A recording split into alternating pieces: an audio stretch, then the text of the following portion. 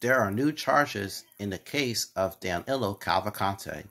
We're being told that he did some serious damage to somebody back in the month of September. Then he was captured.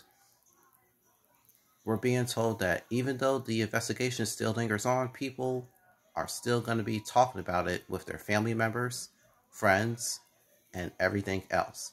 As for Cavalcante, he has a preliminary hearing being scheduled for Friday, November 17th. Thanks, Dad. You're welcome, baby. Earlier today, there was a protest at Senator John Fetterman's office. We're being told that the protesters started to support a ceasefire for all humanitarian purposes. This is getting way out of hand. It certainly is. Your turn, Samantha. Thanks, Dad. Some fighting starts to intensify against Gaza's largest hospitals, and that's where patients were evacuated.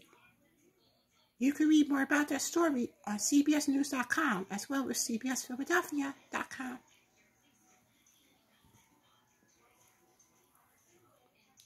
Now we have some breaking news.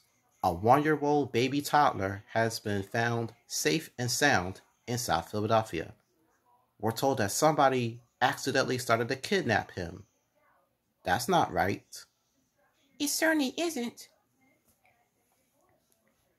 Yeah, Dad, I have to agree with that statement. Well, Lincoln University students who marched to Harrisburg today got action on state fundings.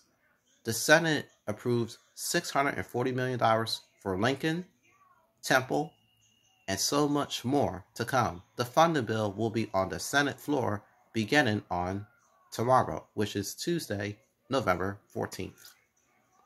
Still to come on CBS News Philadelphia, I'll see how the Powerball numbers have done as I give you the latest, despite that jackpot being grown over $235 million. Then the rest of our top stories after that. Stay right there, we'll be right back in less than a couple minutes.